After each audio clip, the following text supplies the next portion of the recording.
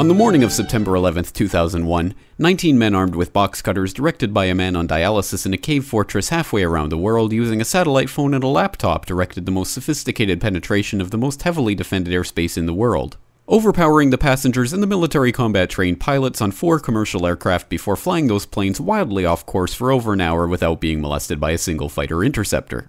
These 19 hijackers, devout religious fundamentalists who like to drink alcohol, snort cocaine, and live with pink-haired strippers, managed to knock down 3 buildings with 2 planes in New York, while in Washington a pilot who couldn't handle a single-engine Cessna was able to fly a 757 in an 8,000-foot descending 270-degree corkscrew turn to come exactly level with the ground, hitting the Pentagon in the budget analyst office where DoD staffers were working on the mystery of the $2.3 trillion that Defense Secretary Donald Rumsfeld had announced missing from the Pentagon's coffers in a press conference the day before, on September 10th, 2001. Luckily, the news anchors knew who did it within minutes. Osama bin Laden. The pundits knew within hours. Osama bin Laden. The administration knew within the day. Terrorists who committed these acts and those who harbored them. And the evidence literally fell into the FBI's lap. That a hijacker's passport was found blocks from the World Trade Center crash site, if you can believe that. But for some reason, a bunch of crazy conspiracy theorists demanded an investigation into the greatest attack on American soil in history. That investigation was delayed, underfunded, set up to fail, a conflict of interest, and a cover-up from start to finish. It was based on testimony extracted through torture, the records of which were destroyed. It failed to mention the existence of WTC-7, Able Danger, P-TECH, Sibel Edmonds, OBL and the CIA, and the drills of hijacked aircraft being flown into buildings that were being simulated at the precise same time that those events were actually happening.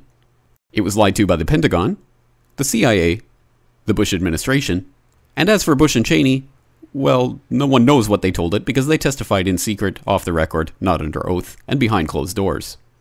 It didn't bother to look at who funded the attacks because that question is ultimately of little practical significance.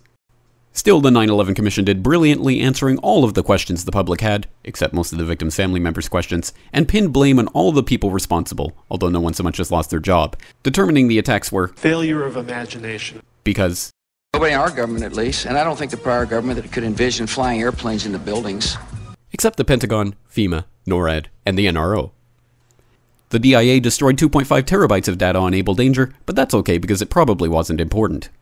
The SEC destroyed their records on the investigation into the insider trading before the attacks, but that's okay because destroying the records of the largest investigation in SEC history is just part of routine record keeping. NIST has classified the data that they used for their model of WTC-7's collapse, but that's okay because knowing how they made their model of the collapse would jeopardize public safety. The FBI has argued that all material related to their investigation of 9/11 should be kept secret from the public, but that's okay because the FBI probably has nothing to hide. This man never existed, nor is anything he had to say worthy of your attention, and if you say otherwise, you are a paranoid conspiracy theorist and deserve to be shunned by all of humanity. Likewise him, and her. And her, and her, and him. Osama bin Laden lived in a cave fortress in the hills of Afghanistan, but somehow got away. Then he was hiding out in Tora Bora, but somehow got away. Then he lived in Abbottabad for years, taunting the most comprehensive intelligence dragnet employing the most sophisticated technology in the history of the world for a decade, releasing video after video with complete impunity and getting younger and younger as he did so, before finally being found in a daring SEAL team raid which wasn't recorded on video, in which he didn't resist or use his wife as a human shield, and in which these crack special forces operatives panicked and killed this unarmed man, supposedly the best source of intelligence about those dastardly terrorists on the entire planet. Then they dumped his body in the ocean before telling anyone about it. Then a couple dozen of that team's members died in a helicopter crash in Afghanistan.